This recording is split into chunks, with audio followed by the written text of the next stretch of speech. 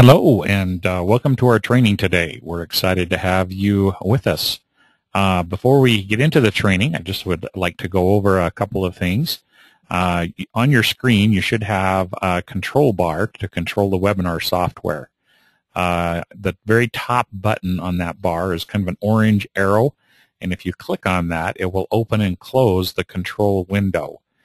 Inside that control window is a place where you can answer questions during the training session, as we'll keep all the microphones muted during most of the webinar. Then when we get to the end of the webinar, we will go over the questions that you've typed in. As well, there's a button on there with a little hand on it, and you can click on that during the question and answer portion of the training, and I can unmute your microphone, and then you can ask questions. So, the other button on there is a screen button, kind of a green screen button. If you click on that, it will put it into full screen mode, so you'll have the best viewing experience for the webinar. So we recommend clicking on that. So we'll go ahead and get started. First, I would like to introduce myself. My name's Bruce Eckman, and I'm the founder of EasyNet Tools Incorporated. We've been in business doing web things since the very first internet just started years ago. And throughout those years, we've built and worked with thousands of different companies and their websites. And so we've learned a lot, and the objective of these webinars are to share information that we've learned so you don't have to learn that yourself. So all of these webinars, I think, provide some good information, and it comes from the School of Hard Knocks. So today's webinar is entitled The 10 Commandments of Good Web Design. And so these are just some principles, some things that you should do to have a good and successful website. There are a lot of them, and these are some of the ones that we feel from experience are very, very important. Let me start off with a disclaimer, though. Not like the real commandments. These commandments are rules, and sometimes they're meant to be broken. I mean, there are certain occasions and certain reasons why you can break these rules, but usually these are good commandments to follow with your website design that will help you to be more successful. So let's just go through these 10 commandments and talk a little bit about them. Okay, the first one that we're going to talk about is begin with the end in mind. And I think that this one is really one of the most important commandments, and really one that shouldn't be broken. Okay, I like a quote by Stephen Covey. He says, if we fail to plan, we plan to fail. So really, when we build our website, we need to plan it out. We need to begin with the end in mind. What do we really want our website to do? And I think it's important for us to come up with an objective, a goal, or a target of what we want our website to do. A lot of websites out there that people are using, you ask them, what's the objective of your website? And they go, geez, I don't know. And that's probably about the kind of results they're going to get. If they don't have an objective, a clear goal, a clear target of what they want their website to do, then it's probably not going to do it. So before you build a website, or even if you don't have a clear objective, stop and set one. Decide what it is you want your website to do. If you want it to sell products, then that's a good objective. You want it to sell. You want people to order online. Then that's your objective. And you can get specific with that, and you can set specific goals and specific targets that you can work on. But if you know where the end is, it's a heck of a lot easier to get there. Earl Nightingale has kind of a descriptive thing that he talks about that I really like his analogy. He says, if you start a ship and don't have a destination, if you just start the engines and let it go, it's probably going to end up on the beach somewhere, a derelict, because it didn't have an objective or a target to go to. But if you put a map in there and you determine a destination and you put a captain at the helm of that ship, 99 times out of 100 it will get there. And your website is like that. If you have a clear objective, then you can work with your website, you can plan it out, you can work, and you can actually get there. And that's going to increase your chances exponentially of having a successful website.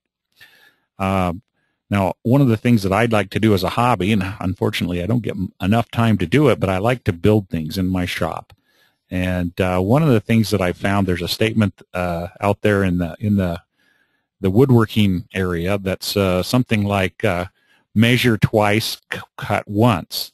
And one of the things that I discovered fairly quickly is, that once I run a board through my saw and I cut it, if I cut it too short, I just can't cut it longer.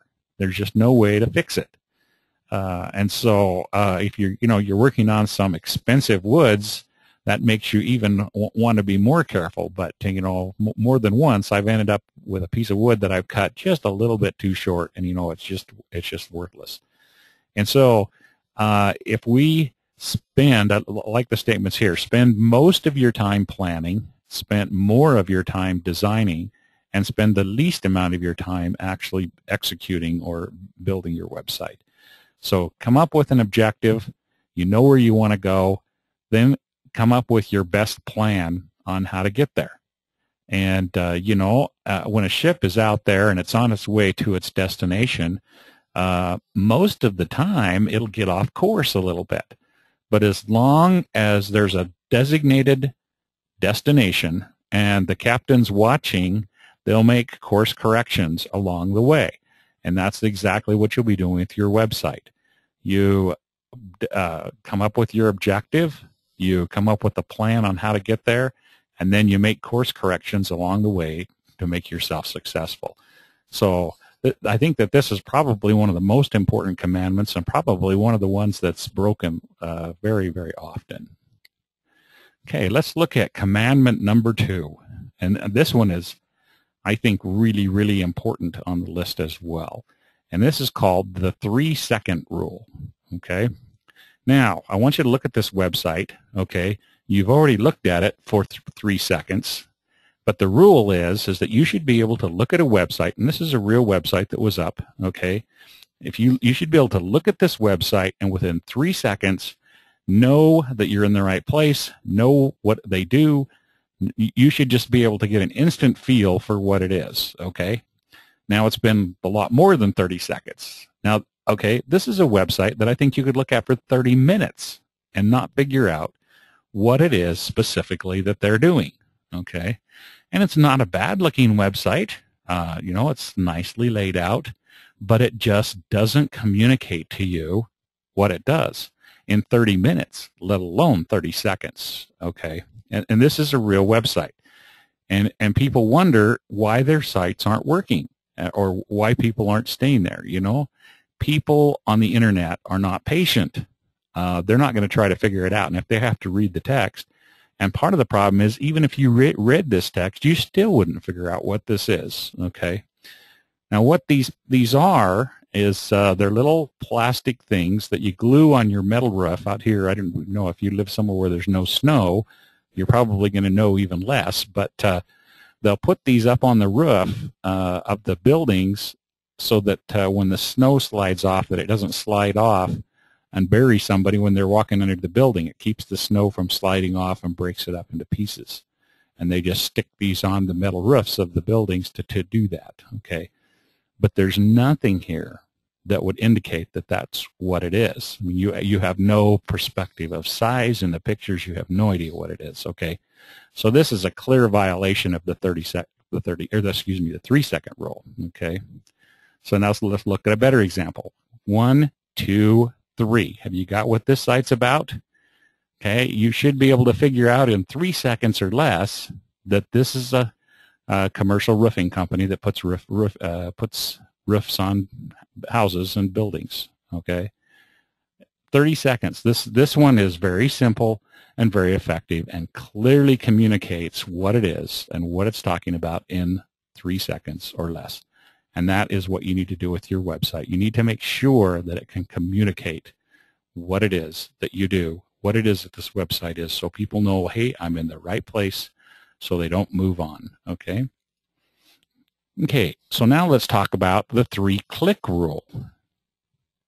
The previous one was the 3-second rule. Now let's talk about the 3-click rule. 3-click rule. Okay. Now let's start out with this 3-click rule by making a little bit of an analogy. Okay, and we're going to use what I call the grocery store analogy. We're going to compare a website to a grocery store. Okay, a lot of science has gone into grocery stores, and this is kind of a map looking down at a grocery store. You know, they put the cash registers up front, and then they have all the aisles with all the different foods on, and that you can go down the aisles. Okay, so thinking of a grocery store now, let me ask you a question. Where in the grocery store almost always is the milk and the bread? Okay, if you think about that for years and years, and I think things are just changing a little bit, the milk and the bread, the bread has always been in the very back corner at one side, and the milk is on the other side of the very back. Now, why in the heck do they do that? There's a science to it. They've got it figured out. Okay, and for years, a lot of the stores have done it this way. And one of the reasons that they do that is because they get you to come in the entrance here, and you have to go all the way to the back of the store to get there, to the milk. Then you go all the way across the rest of the store to get the bread. Then you come all the way back up to the clerks to check it out. And I don't know how many of you are like me, but if I stop at the store to pick up milk and bread, heaven forbid that I should take a shopping cart with me, because along the way I'm going to fill that dang thing up. Okay, so by putting the bread and the milk in the back of the store, it increases the number of sales that people get.